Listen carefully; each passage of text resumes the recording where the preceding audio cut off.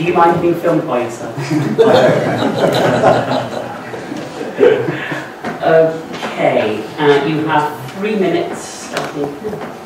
Well, I'd like to ask Councillor Bick what he's been doing at the secret meetings of the Cambridgeshire Police and Crime Panel, which have been held behind closed doors. Councillors will remember they gave Councillor Bick a bit of a bye for the usual procedure that the council doesn't get involved in such secret meetings on the grounds that it was a relatively informal get-together discussing sort of the kind of things that the panel might do when they officially come into being.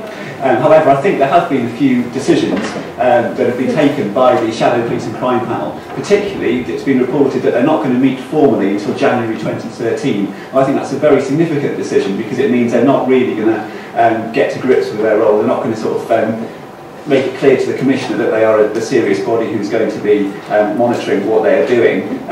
They're not meeting sort of straight away in November as soon as the Commissioner is elected. They've also been working on the appointment of the 2 non-councillor members of the Police and Crime Panel. The advert for those positions has gone out in a very kind of under the radar way. It's available on one website and emails are being sent out to selected people. So I'd just like to find out from Councillor Bick what he's been doing on behalf of people of Cambridge at that meeting, and I'd also like to ask him to get this opened up. What did he do at the meeting to get it opened up? And would he obviously holds a copy of the papers of this meeting on behalf of all of us, people of Cambridge, and would he publish those because the panel themselves have decided not to proactively publish their papers?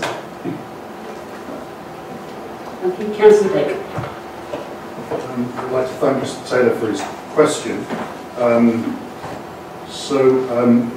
The Police and Crime Panel, as Mr. Taylor alluded to, only comes into existence from January, and so it has no powers to exercise until then. The meeting of what I prefer to regard as the panel designate, alternatively called Shadow Panel, last month was primarily educating itself about the powers and responsibilities that it will have and setting in motion matters that it will need to decide on when it formally comes into existence in January. Mr. Taylor wanted to know,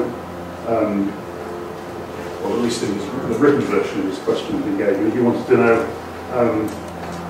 what I had to say at that meeting about the fact that the panel wouldn't meet formally until January. And I can say to him that I didn't comment on that as a matter of fact as far as I'm concerned, but the local members of the panel cannot change that it doesn't come into formal existence until then. Asked what I said about the recruitment of non-councillor members of the panel.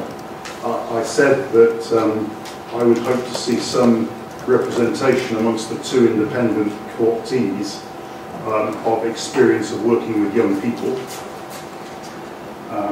And he asked what did I say about the panel designate continuing to meet in secret and in private and not to proactively publish meeting papers.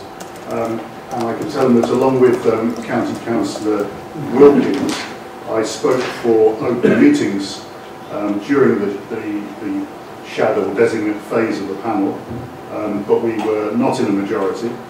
And we did seek and obtain confirmation that nothing will get treated as a decision on the part of this designate panel until it would have to be remade by the panel when it formally comes into existence, when it would be in open session.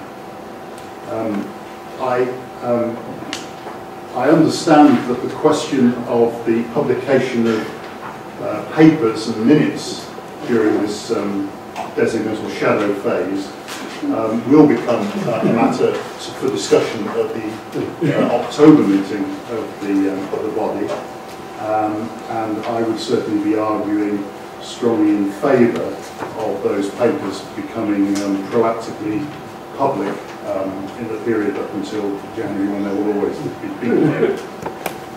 Would I unilaterally publish the papers myself? No, I don't think I would. I think on a subject of this kind, I would respect the decision of the body that I've joined, even if I don't like it. I think if respect for those decisions becomes only optional, and I think because there is no powers or responsibility involved, I don't see this as the most grave of possible issues. I think if respect for these things becomes only optional, I think it will make for a very ineffective panel as things develop. And I think there will be much more serious matters where there will need to be respect for decisions taken by the body. Mr. Taylor, can you follow-up question quickly?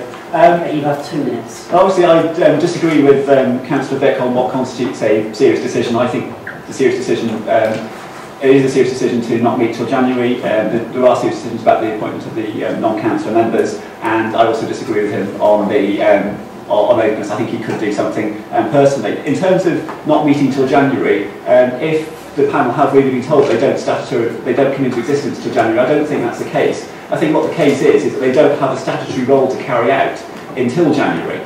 However, elsewhere in the country, police and crime panels are meeting as soon as commissioners are elected in order to sort of make clear what their role is going to be, to meet the commissioner, and also allow the commissioner to ask the panel what support the commissioner wants from the panel. I've been suggesting that one of the roles the panel should have is to help the commissioner do some of the jobs that the members of the police authority have been doing, for example, reviewing police performance, dipping into police complaints and reviewing them, hearing from the custody visitors. Whereas it appears that behind closed doors in these secret meetings, what Cambridgeshire's police and crime panel have decided to do is just to do the statutory minimum, which is something that I disagree with.